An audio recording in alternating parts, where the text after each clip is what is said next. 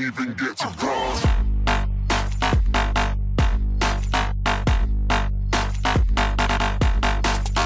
Alright, so welcome back to another video for Pre-Calc 12, and we are on to the next unit. So this is going to be all about functions, and you guys are in for a little bit of a treat. We've got late night recording, so we'll see how all of this goes.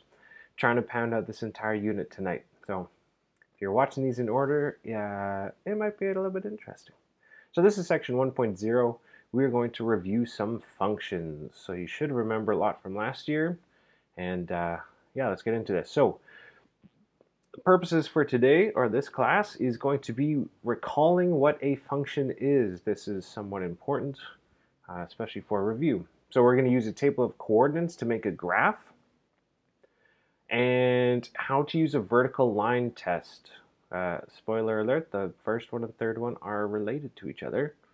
And last one, to split a non-function into multiple functions. And just kidding, that wasn't the last one. And also to remember basic functions. That one should be the end. All right, so what is a function? Well, a function is a relation, so that's for every input value you have, there's going to be an output value. So you can kind of think of a function here as some sort of a box. You got an input that goes into it, it does something inside of it, and it spits out an output. So typically, in what we're going to be dealing with, the input's going to be the x value, your output's going to be a y value. So input, output. And normally functions are going to be written as such, y equals fx. Not always, you might see different variables in there, but this is just the general kind of notation that we use for it. So that means in word terms, we say y is a function of x. Maybe I said that before, and it's redundant. So how to make a graph? One way you could do this, so we can consider this graph here that we have on the right, y equals x squared minus 4. How you can go about graphing this is we make a table of coordinates. So we've got x in one column, y in the other column. You can pick whatever x values you want for this. So typically I pick a nice set of values for this, but we're going to do x and then y. So you take an x value, -2, plug it into your equation. So the y equals x squared minus 4, and you get the output 0. Because -2 squared gives you +4, +4 minus 4 gives you 0. And you go along. This one gives me the red point on the graph. Do some more numbers. -1, plug it in. -3, this gives you the purple dot. So on and so forth. 0, -4, blue. 1, -3, green. And you keep going through this. You can pick, typically you do like 4 or 5 points, and then you can see the pattern of this graph. So notice in the graph, I've plotted out those 5 points, and the graph keeps going up and out forever. You don't need to keep graphing all those points. You just need to do enough to be able to recognize what's going on. So you also want to make sure that you have the vertex, especially for something that's squared like this. Another thing you'll need to be able to do with these graphs is domain and range. So in this one, again, it's going to go forever left and right. So the domain is x is all real numbers, and that's what that notation means. You could also write x is a real number. That's fine too. But this is the more general way you'd write it. And then range is the y values you look at. The lowest y value is -4, and it goes up forever. So y is greater than or equal to -4. Vertical line test. So the vertical line test is a way that we can see if this is a function.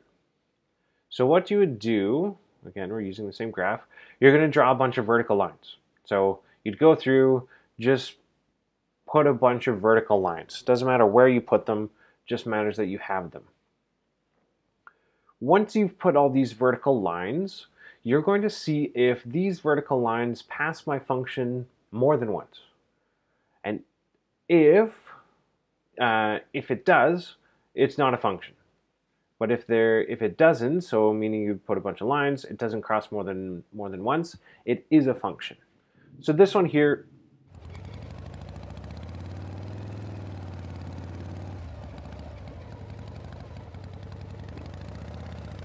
even I could hear that motorcycle with my headphones on. Okay, so so this one's a function. So you want to go through and make sure that you can realize which of these is a function. Let's try this one. So here's another graph. This is x squared plus y squared equals 9. We can graph this just like we did before. We've got an x column, we got a y column. Pick it x equals -3, plug it into the equation, and we would get 0. And this would give us a blue dot on the far left. We can plug in 0. Now notice if we put in x is 0, we would actually get 2 answers. Because when you take the square root of y, you get a plus or a minus. And then so on and so forth. We keep plugging in numbers, you get different dots. I couldn't figure out how to put a square root in here, so I just wrote root. That means square root. And we can look at domain and range. So again, what's the farthest x value to the left? What's the farthest to the right? The x is sandwiched between those. The y is the range, the sandwich between those. If you have questions on this, just ask me in class.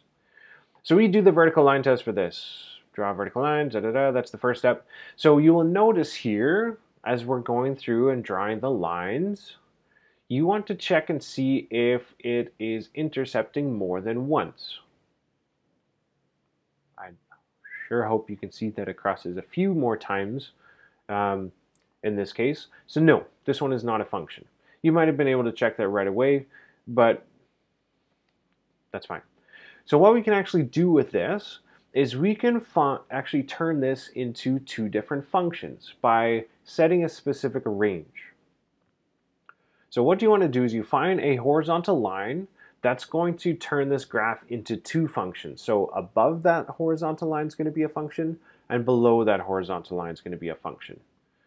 So in this case, if we set a line at y equals 0, we can create a function above and below. So if you look at this line, if you cover up 1/2, you're going to get a function above. If you cover up the other half, you get a function below. So what this actually looks like is you would get these 2 graphs.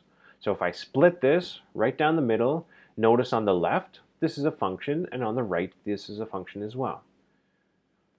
So we would have to restrict our ranges. So we'd say y from 0 to 3, that gives us a function. Y from -3 to 0, that gives us a function. So this is how you can split it up, get some functions from that. All right, here's some basic functions just to remember. So you've got linear lines, look like this. You've got quadratic lines, look like this. I'm just going to go through these pretty quickly. So the reason why you should remember these is just remember some key points or how to graph them or what they look like, so that when you can recognize what they look like when you encounter them. Absolute value, this might be a little bit new. It looks like a V. Absolute value just basically takes the positive value of whatever you're dealing with. All right, so here's a square root. You probably know what a square root is.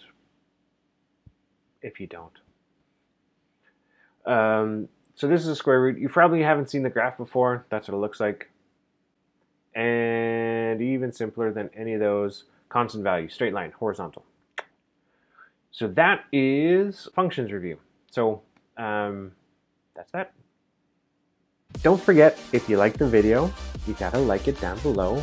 If you had any comments saying, yay, this is the greatest video ever in the entire world, you can also leave a comment. Don't forget to subscribe, because you will be able to get notifications when I put out all my fun new videos. I'll be expanding, hopefully, maybe, into some other more different videos, more than just teaching videos, if time allows it.